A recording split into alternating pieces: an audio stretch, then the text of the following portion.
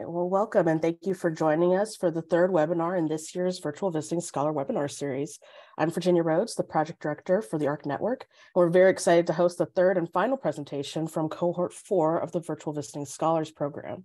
This program empowers scholars to complete metasyntheses and meta-analyses of existing literature to address critical issues relevant to equity and STEM. Now, before we introduce today's speaker, I would like to take care of a few housekeeping items. First, I want to let you know that this webinar is being recorded, and we will share the recording with registrants and post it to our ARC Network website for later viewing. Live captioning is also available through Zoom. If you hover your mouse over the bottom of the Zoom window, you'll see a number of different menu options. To the right is the icon for captioning. Selecting the caret will allow you to customize your captioning.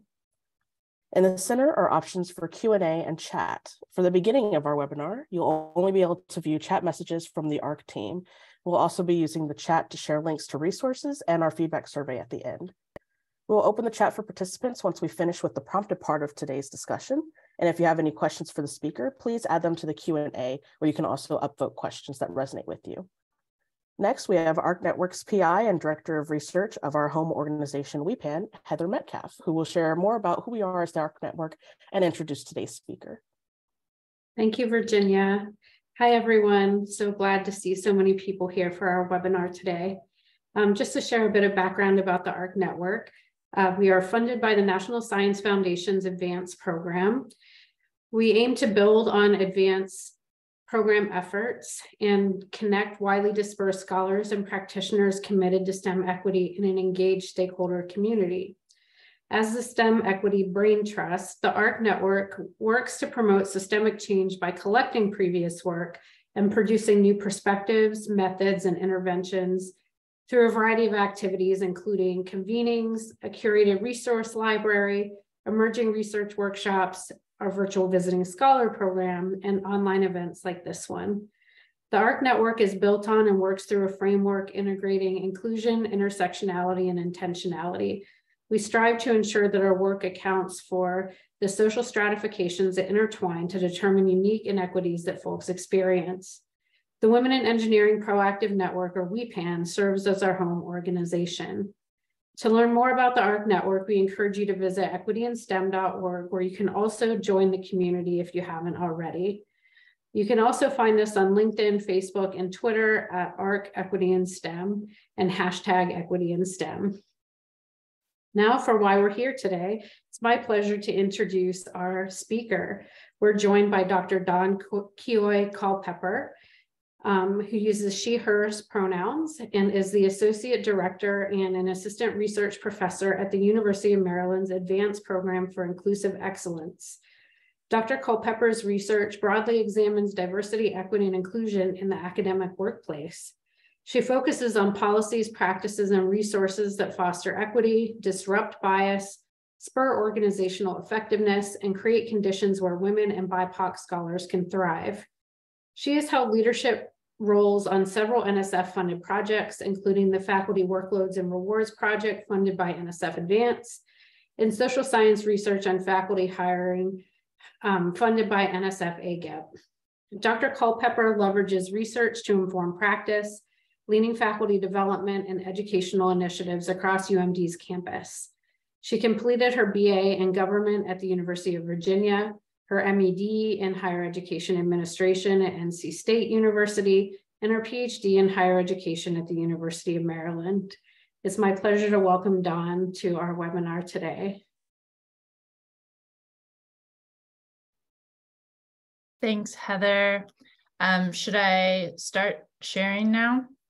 All right. So while let's see. While I get these on up and hopefully everybody can see those, I wanted to say thanks again to Heather for the introduction and also to Virginia, Stephanie, Ursula, Joan, and all the others involved with the ARC Network and WEPAN for their support of this work. So before I officially get started, I wanted to recognize that I think that this webinar was initially billed as applying intersectional perspectives to bystander intervention trainings. But you'll see here on this slide and in the report that this project actually ended up being a bit broader. So that is, rather than only looking at faculty bystander development or intervention programs, I expanded to consider a wider range of faculty development programs. So, as researchers, we know that our questions naturally morph over the course of an inquiry, and that was very much the case in this particular review. But I just wanted to acknowledge that from the beginning in case there was any confusion about the kind of scope and emphasis of this work somewhere down the line. So anyhow, with that in mind, let's go ahead and get started. Again, Dawn Culpepper, I use she, her pronouns. And as Heather mentioned, I'm currently a professor at the University of Maryland with our advanced program for inclusive excellence. And indeed, the advanced program and my work there truly served as the motivation for this work. So that's where I'm going to start out kind of discussing how I came to this project. So our advanced program under the leadership of Dr. Carrie-Ann O'Meara in the 2010s had initiated a bystander development workshop in 2016, 2017. And this was directly informed by the work of Dr. Stephanie Goodwin, who, if you're here, Dr. Goodwin, hello. Who I know has inspired much of the work in this area. And we were also informed by other programs like the ones at the University of Michigan, UMass Lowell, and others who have been, deeply engaged with this work over the years. And so we called our program the TERP Allies program, and the goals were to increase awareness of the prevalence and implications of social bias, especially in higher education work settings, identify strategies and actions that individuals can take to respond to social bias as it happens, and grow the number of bystanders who feel confident in and who are committed to responding to bias when it happens. So since 2017, our advanced program has done about 30 of these workshops. And of course, in 2020, we shifted a lot of this work online. I actually did our first in-person workshop like 4 to 6 weeks ago, and it was so fun to be back in a room with folks doing this work. And we've worked with about 400 faculty, staff, and students. Most of the time we do workshops within a department or a college. And again, as I mentioned, we've done these online and in person over the years. And our internal evaluation results have shown that the workshop has positive effects. So overall, we found over time that participants report greater awareness of social bias in the workplace and greater comfort with intervening in situations that involve social bias. So, as I said, I've done, about 30 or so of these workshops over the years. And as a workshop facilitator, I kind of keep a running tab of common questions or issues that come up in these workshops. And some of the common kind of feedback or questions that I get are things like, what's the difference between an ally and a bystander? Other participants in a workshop might comment something like, well, I'm a non-tenure track faculty member and I'm also a woman, or I'm a Black woman, or I'm a gay man. How do I intervene? What should I do when I'm on the receiving end of bias? These general kind of comments or questions about how do my positionalities shape the way that I can be effective in these kinds of situations.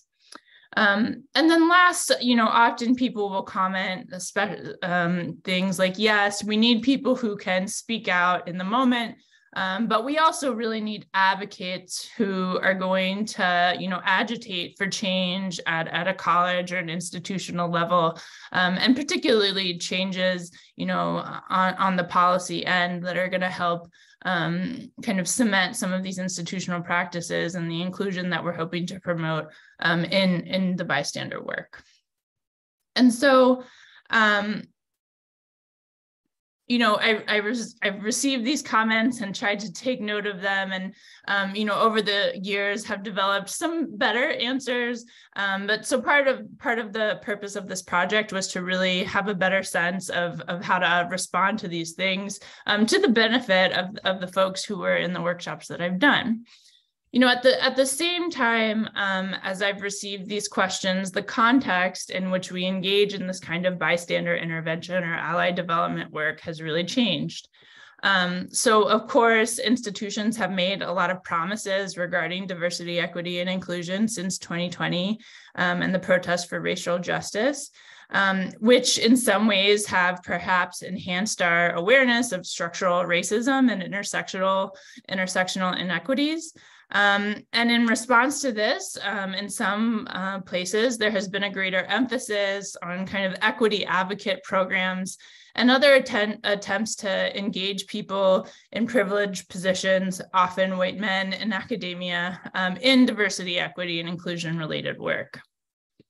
In the literature, I've also observed an enhanced understanding that when we're thinking about diversity, equity, and inclusion, the strategies that might promote kind of inclusion and belonging in one area, for example, gender equity, might not be immediately transferable to other areas like racial equity or disability access and inclusion, as well as an increased call for proven interventions, or really the ability to contextualize bystander work and other DEI related work, and map it on to progress in terms of outcomes. So being able to say, well, we participated in this workshop or this program, and it has moved the needle on issues that are important to us, like climate, retention, other equity issues that our institutions face. So these are the contexts that I was really thinking about as I put in my proposal for the VBS program. Very much a practitioner focus and wanting to be able to answer questions, and I received them. And then also a kind of researcher's suspicion that if I looked outside of the faculty development literature, I might get some more insights that would help me kind of improve program, but also translate that and help others who want to engage in this work develop curriculum in meaningful ways. So with that background in mind, I had two questions that informed my inquiry. My first one was how, if at all, do faculty, ally, bystander, or advocate, so I came to call these ABA because ally, bystander, advocate, it was a mouthful. So how do ABA programs center intersectional systems of power and oppression in program curricula? And so back to my earlier point, I focused here on programs where faculty members were being charged to act on behalf of some kind of equity issue among their colleagues. So not on behalf of students or kind of student issues, and not programs where faculty members were being trained on some issues such as implicit bias, but really a program or a study or a conceptual paper where faculty members were specifically being discussed as agents who were taking some kind of action within their relevant context. My second research question was, again, that kind of translational piece, which was how might insights from sociology, social psychology, behavioral economics, social justice education, and other disciplines be applied to center intersectionality in faculty ABA programs. So again, in this question, I really wanted to understand what about allyship and bystander intervention could be drawn into the faculty work to help me and others be more prepared, develop better curriculum, and I really wanted to be multidisciplinary in my approach. So as you could tell from the research questions, my study was guided by the concept of intersectionality, or the assumption that organization of power in a given society is shaped not by a single axis of social division, such as race, gender, or class, but by the many axes that work together and influence each other. And as I considered intersectionality as a conceptual frame, there were really 5 components that really informed my thinking and my review.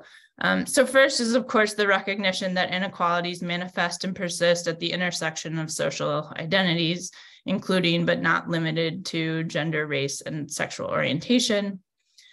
Second is recognizing that individual experiences with bias are a reflection of structural and interlocking systems of oppression that are present in academia, but also outside of it. Third is that intersectionally really helps us understand those structural and interlocking systems of oppression, but also locations of power and privilege and how those may play out in different contexts. And speaking of context, fourth is really understanding that there are aspects of oppression, power, and privilege that exist no matter what kind of organization you're in, but also unique manifestations of these issues within academia that might vary based on discipline, institution, appointment type, and these kinds of social roles that we have within our academic organizations. Last, and again, really importantly, are aspects of fluidity and relationality. And so this is really the idea that that one could be a bystander or an ally in one situation, and also recognizing that they may be a perpetrator or a target in another, and that these positionalities may shift quickly, over the course of a meeting, over a course of the day. And so having that kind of intersectional awareness can help position us within the bystander and faculty development work. So for the sake of time, I'm not going to review my methods in depth. They're in the report, but I undertook a systematic review of the literature, collected articles from 20 databases focused on gender, race and gender studies, and the social sciences. For research question 1, I was specifically looking at articles on faculty development and search for articles that use the word bystander, ally, or advocate in the title or the keyword. And I ended up with 28 articles. And then for research question 2, which was a lot more unwieldy, I went into the non-faculty development literature, again, scanning for articles that use the word bystander, ally, or advocate. And I'll note here, just in case it comes up, that over the course of this scan, I ended up dropping the word advocate from my search for research question 2, because most of the studies of advocacy ended up being more about laws and legal advocacy in ways that weren't immediately translatable to this particular project, though, again, learn some things, but those weren't included in this particular project. All right, so as I come into my results, I'm going to break down some of the descriptive results really quickly. So for research question 1, which again focused on the faculty development literature, I found 28 articles. 50 of those studies examined gender equity, 32% examined racial equity, and 14% had a more kind of general equity or diversity ally or advocate approach. 46% of the articles talked about engaging men as allies, while 25% talked about engaging white faculty or administrators, and 14% of the articles in this review used an intersectional framework. 32% of the studies named faculty members as allies, 18% talked about faculty members as bystanders, 14% as advocates, and 29% use one or more of the terms, sometimes with specific definitions and sometimes interchangeably. Definitions of what it meant to be a bystander, ally, or advocate varied from paper to paper and program to program. Indeed, some of the papers didn't provide an explicit definition. So you see some key examples here from different papers of bystander, ally, or allies, or advocates. And in the longer report, I provide several more examples of the definitions used across different kinds of studies. So turning to research question 2, this scan ended up with 374 articles that were focused on allies and bystanders, again, outside of the faculty development literature. The top 3 disciplines represented were violence prevention at 29%, psychology at 24%, and gender and sexuality studies at 13%.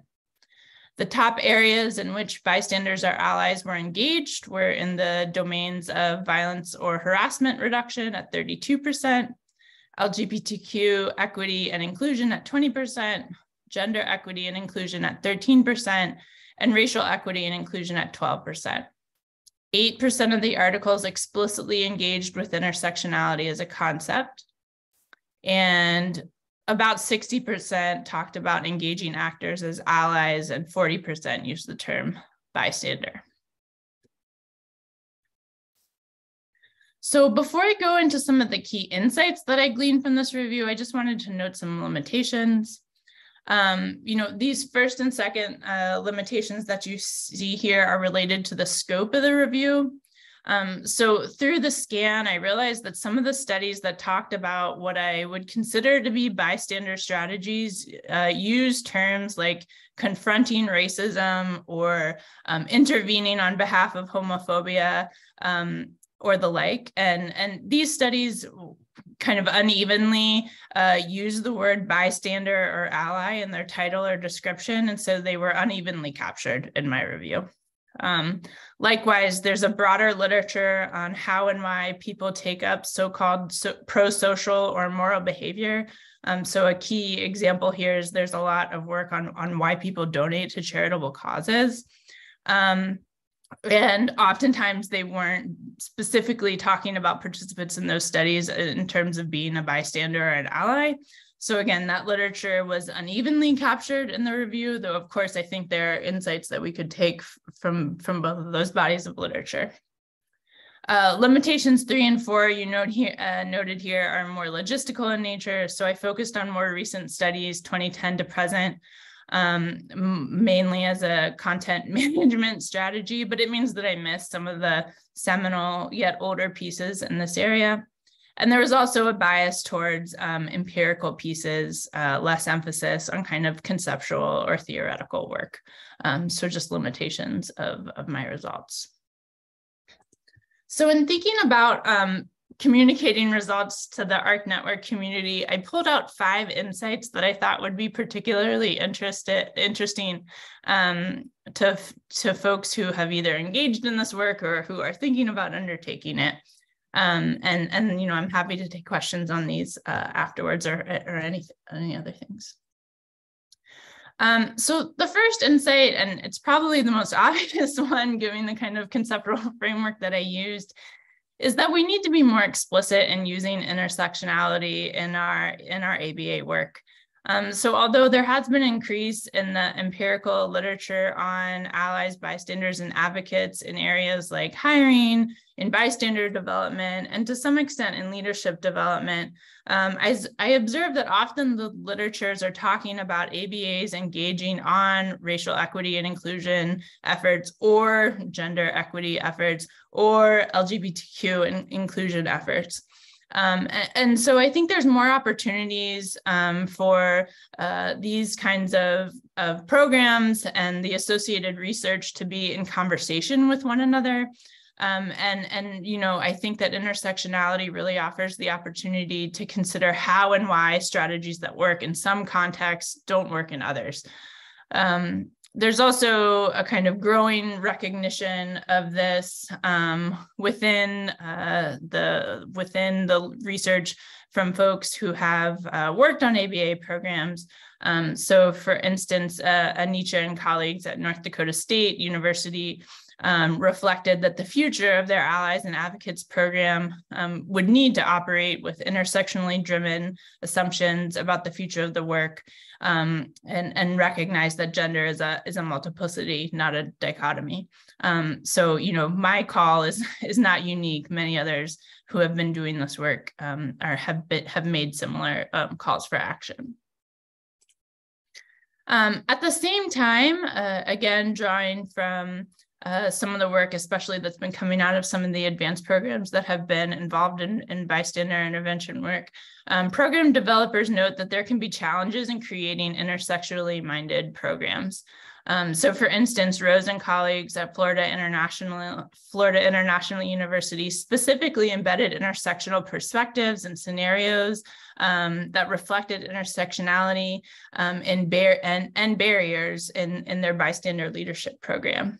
And they noted, as they looked at their internal evaluation data, that there were gender and racial and ethnic differences in the responses to the workshop effectiveness, as well as observed differences in the way that the workshop scenarios were received by different groups of faculty.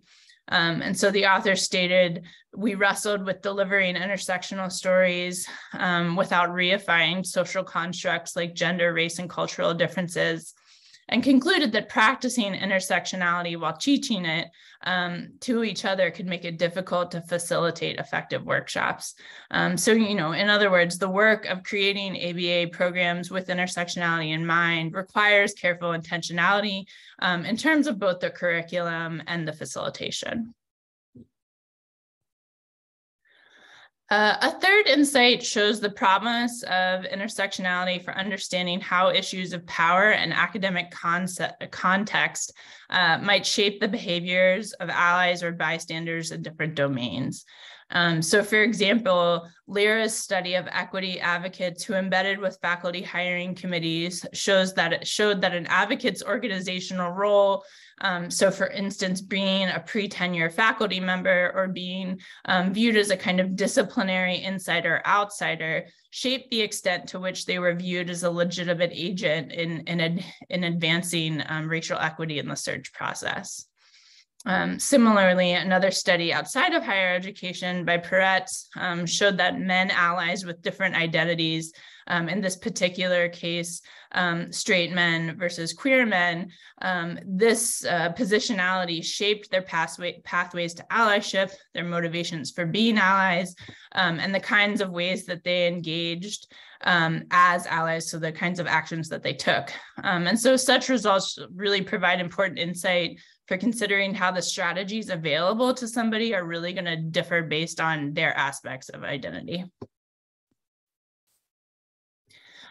So then the next point is that I think my results really underscored the importance of language for communicating and imbuing different kinds of power and privileges to groups that are being engaged as bystanders or allies.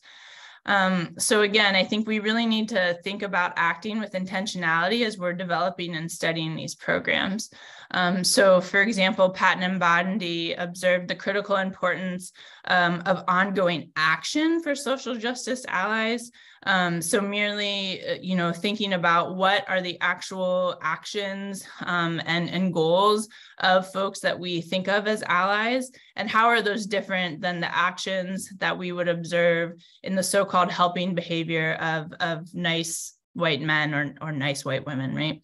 And similarly, Carlson and colleagues in their review of the allyship and activist literature observed that there's a need to find terminology which doesn't simply reproduce the oppressed versus privileged binary, while also recognizing and struggling with tension surface in the themes, and not diluting the recognition of privilege. The last is an observation and a call to action. So again, as I mentioned at the beginning of this presentation, I know that there has been a proliferation of these different kinds of ally, bystander, advocate programs in the last 5 years. And yet, there's still relatively little literature about the impact of these programs, the challenges and opportunities of this work for shaping individual and organizational outcomes. So, we need more research, and it's an area that is prime for this. And I encourage all of us to consider what it means to be, kind of intersectionally driven and intersectionally minded as we engage in these kinds of work. So that is the conclusion of my formal presentation. I wanted to say thanks again to the ARC Network and the Research Advisory Board for their support of this work and feedback. And I look forward to engaging you all during the Q&A. Wonderful. Thank you so much. I want to remind everyone that to please drop your questions into the chat or into the Q&A. And we already have one question, so we'll go ahead and get started as people are adding in their additional questions. And this is actually from one of our cohort 5 virtual visiting scholars saying, I have found it difficult to publish intervention-based work, such as descriptions and evaluations of faculty programs. Can you give some examples of journals or other outputs where you found programmatic descriptions or evaluations in your lit search? Yeah, well, I haven't done this analysis, but my guess is that in that 28 articles that I included in my first research question, a good portion of them are in the advanced journal. So, I think that is an excellent place to start. I also, some of the other work has focused on, has been published in some of the kind of diversity in higher education related journals of diversity of higher education, Journal of Diversity in Higher Education, and others. But I also think that there is, a need for program developers to really think about places to publish their results, even if it's not, even if we're not drawing from the kind of normal traditional intervention-led data. So, for example, the Journal of Women and Gender in Higher Education, they publish program descriptions. Journal of Diversity in Higher Education does as well. So, I think that there are opportunities to that. I also think that, for those of us who are on editorial boards or who are serving as journal editors, thinking about ways to kind of capture the good programmatic work, whether that's through case studies or other, non-peer-reviewed journal articles, submissions would be really helpful for disseminating this work. So those are some places to start, but also I think for folks who are in positions where they can shape what gets published, that would be really helpful to all of us who are thinking about these issues on our campuses. And thank you. And I also want to say that I failed to mention the actual virtual visiting scholar's name. It was Erin Winteroud. So thank you, Erin, for that wonderful question. We have another question from Nicole Gehring saying, to what extent are the popular bystander programs, such as at Florida International University, which you referenced, or Power Play at the University of New Hampshire, integrating any of these findings in their work? For example, a bystander program could show the ways that men use intersectional identities as a call to action for allyship. Absolutely. And so again, I referenced 2 of the studies, one of the ones at North Dakota and one of the ones at Florida International. And so, I think that the papers there suggest that program developers are really trying to incorporate intersectionality into the program curriculum. But again, as I mentioned, I think that there is a lot more work and a lot more kind of good thinking on these topics that's happening that just hasn't come out in the literature yet. And so, I encourage us to do that so we can really have those conversations. I want to draw attention to the Peretz 2017 study, and that researcher has done quite a few papers looking at kind of intersectional identities for male allies and specifically how they're drawn into gender equity work. And I think that those could be a really excellent kind of place for folks who are thinking about engaging men from different backgrounds in the work, and also, but considering, the kinds of ways in which those identities will then shape how they engage as allies, like how they feel comfortable engaging.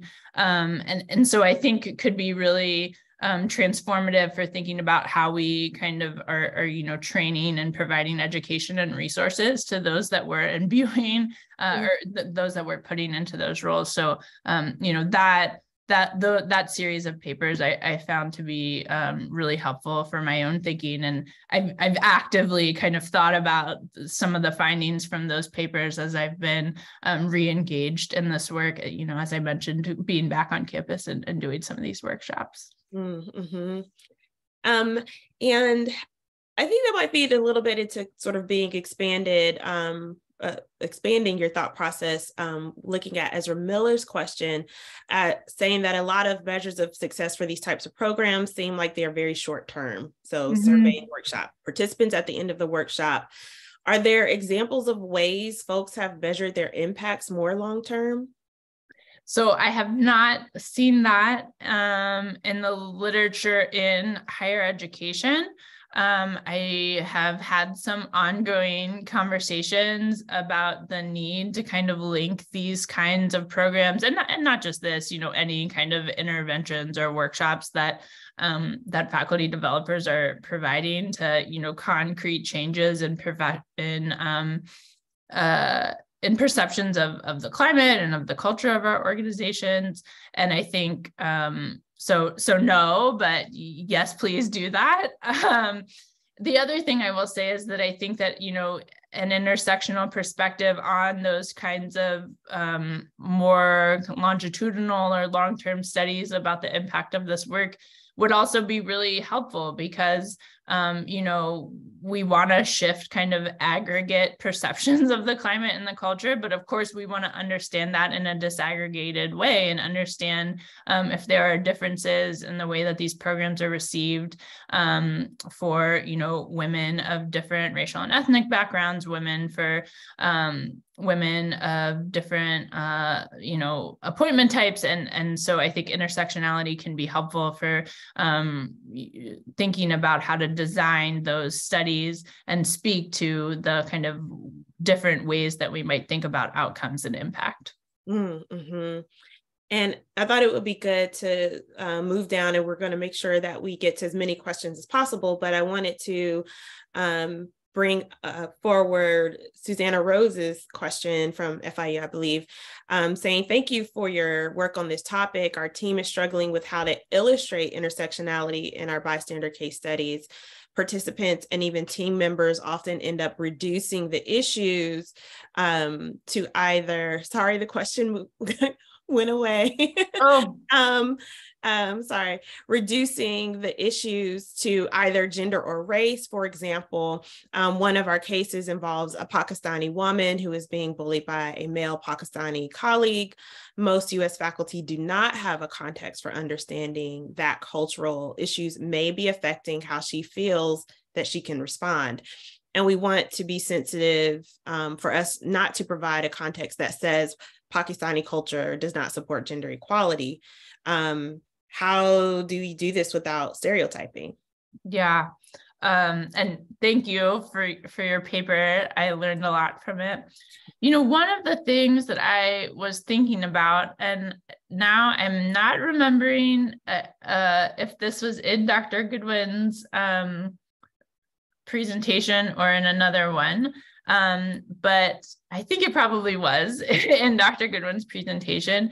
But I think that interactive theater can be really helpful for illustrating some of these issues, because you can kind of redo the scenes and imagine, and if you have enough actors who are representing diverse positionalities, right, put in different people who hold different identities to show how these things then play out. The impact, the reception looks a lot different depending on who is the perpetrator and who is the target. And so I think that, the interactive, some programs have been using interactive theater, some programs are using case studies, some programs are using videos.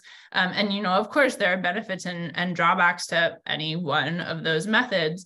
But I think that the interactive theater piece can really help get at some of that kind of difference in positionality and bring out those issues in ways that, and I will say this about, some of my own work, when I have used videos, it doesn't give you that kind of flexibility to respond to issues that come up in a workshop as you're doing it. So that's one of the things that I'm thinking about. And I wish that we were in a bigger meeting so we could hear from others, and because I'm sure they have great thoughts too. I'm absolutely certain, and we'll try to help and connect people with resources to kind of expand that conversation too, because I think it's incredibly important. I wanted to answer Jerry Weinberg's question next that says, as an advocate at their institution, is there a reading you have come across that you would recommend be included in ally and similar training sessions? Well, I mentioned the Peretz study, and I think that could be really helpful insofar as, at least again, when I have done these workshops, we're talking about bystander strategies. Often we're doing it in, a short amount of time, and there may not be a lot of time for kind of critical reflection from participants about how they may have engaged in this behavior or not, or the factors of their own positionalities, their own, levels of power and privilege, and how that might shape the reception of their work.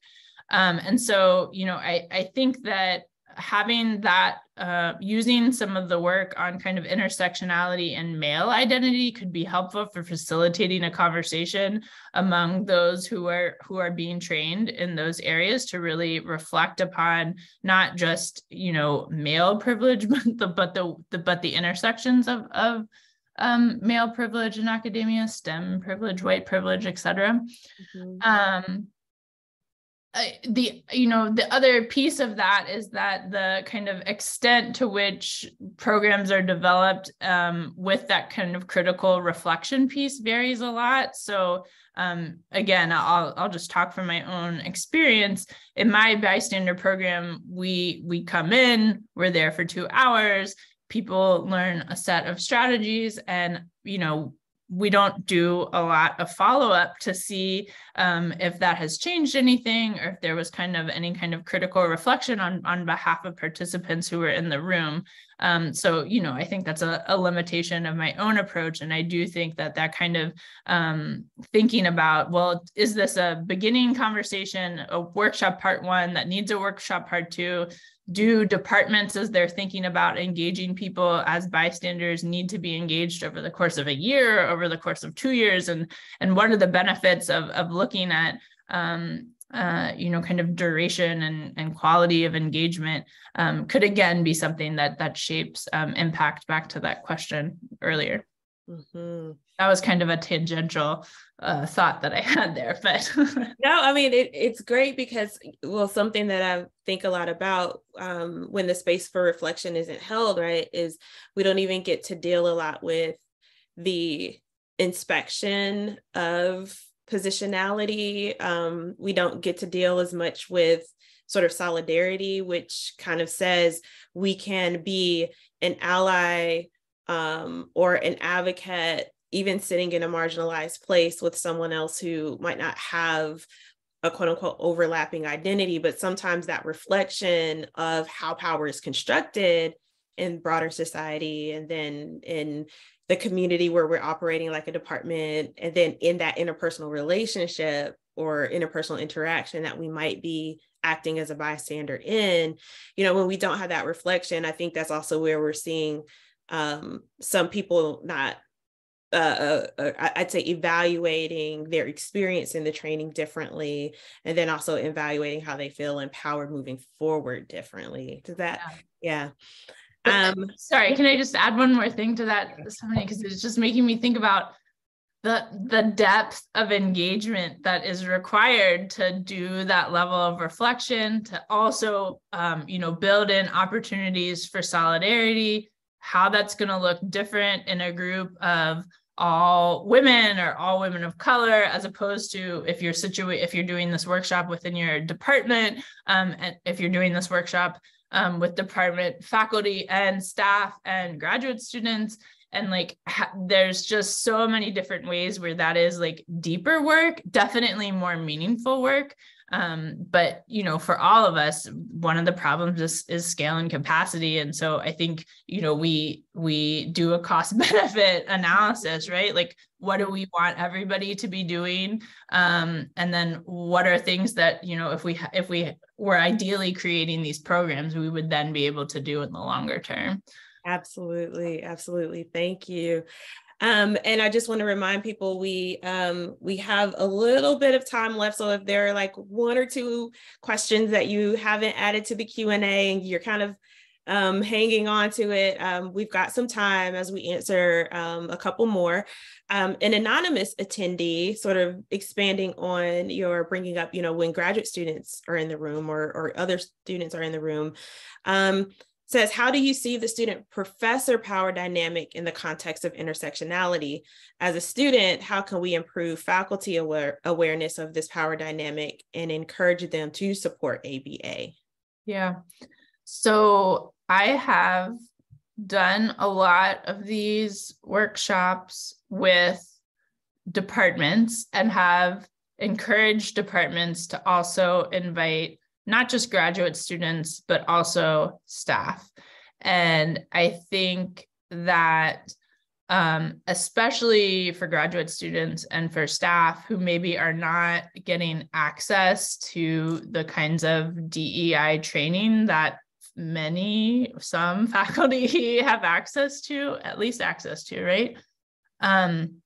The kind of recognition that, oh, somebody knows that these biases are happening, and is in front of the room reflecting them back to me, was, I think, quite revelatory. And because the faculty members were also in the room, I think it opened up the possibility for graduate students and for staff to say, yes, I have experienced this. And I will say that this is also true for we on our campus, we're professional track faculty, but for non-tenure eligible faculty, you know, we in developing the scripts that I use on my campus, it's not very hard for me to come up with different instances of bias and microaggressions. I'm sure we can all think of them.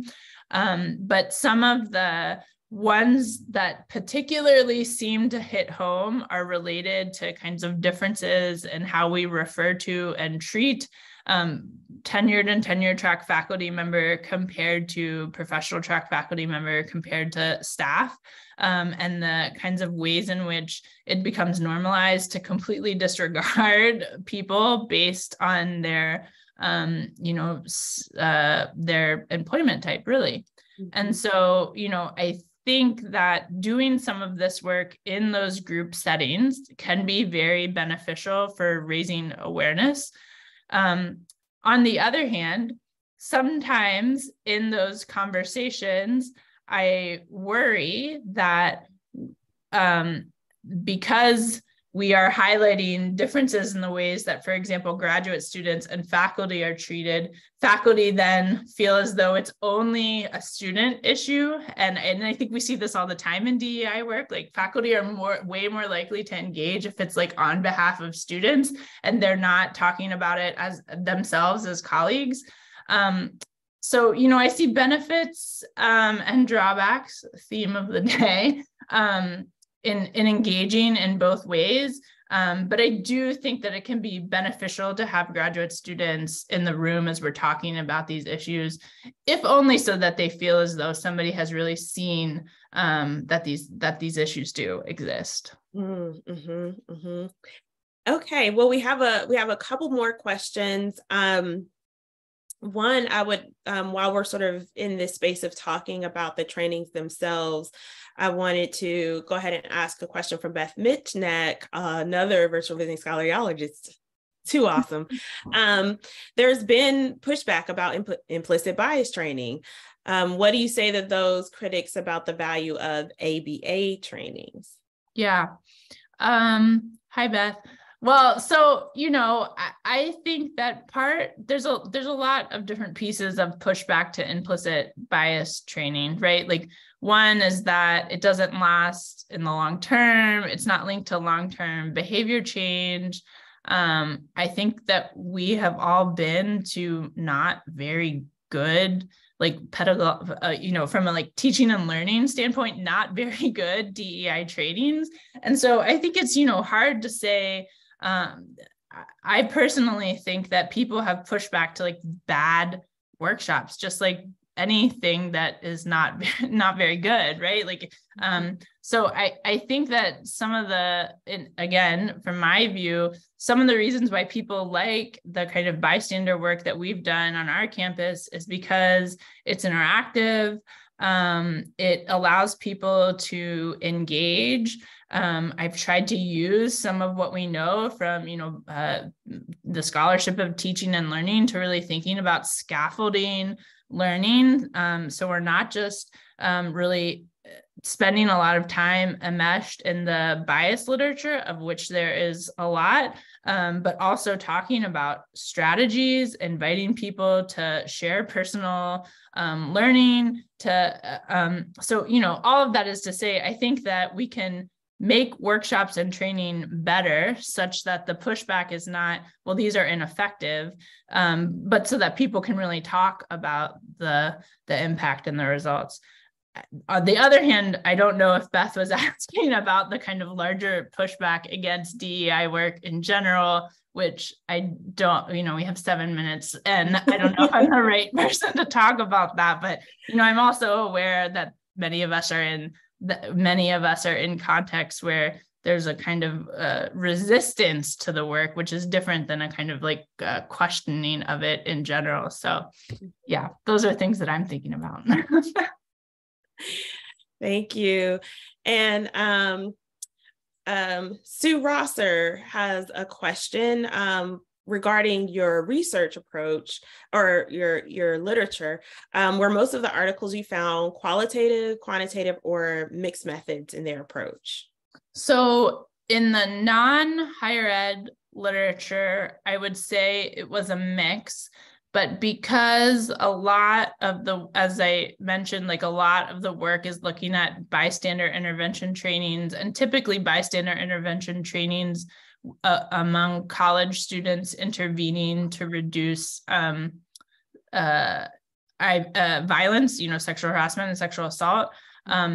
There is, I think, a kind of tradition of quantitative program, kind of intervention research. And so I didn't code things that way, but my bet is that because that was a large a critical mass of the literature, it probably skewed a bit quantitative. On the other hand, I think that if I looked more at the kind of ally development progression of allies, those may have been more qualitative, maybe more conceptual in nature. But that's a good question that I could go back to and look at. Thanks for that, Sue. Yes, thank you so much, Julie. Another of our cohort. And we have a couple more questions, but we're getting close to closing. So I will, if it's okay with the individuals asking, I'll kind of shorten them a little bit. And then if you just have like a really quick answer to each, that would be great. One is asking about how to, any suggestions for increasing attendance by faculty and graduate students when workshops are held. Yep, get the support of the department chair or the dean, and make the department chair or dean introduce you, attach it to a departmental meeting or a college retreat, and if not required, highly encouraged. And I think it also matters a lot. A lot of the times I think the department chairs and the dean can learn a lot from being there too. Mm-hmm.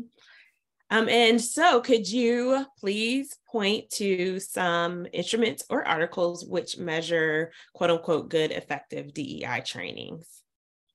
Ooh. Again, I think we need to be specific in what we're thinking about when we're saying good, or, good in what way? Good based on what? Are we using climate surveys? Are we using program evaluation data? So some of the studies that are referenced in my report about bystander interventions, I think had good measures of program evaluation data, often about behavior change in the short term. But there's not a lot of research about the impact of DEI training in the long term. So again, lots of work that could be done from folks in this room. Absolutely. Well, I want to take a moment to say thank you so much for sharing this incredible work and your amazing expertise, which, if anyone doesn't know, absolutely similar to all of our scholars, expands beyond the topic of their research projects with us. And I also want to say to our audience, and thank you for those amazing, amazing questions, and thank you for joining us, and thank you for supporting our virtual visiting scholar program. Also, we are so excited, if you have not seen it yet, that we have opened the call for proposals for the 2023 Advanced Equity in STEM Community Convening, which will be held June 5th through 7th at the Washington Duke Inn in Durham, North Carolina. We are dropping the link for the convening site in the chat, where you can view the call for proposals and other information. We've also dropped a QR code and a short link that'll take you directly to the call for proposals.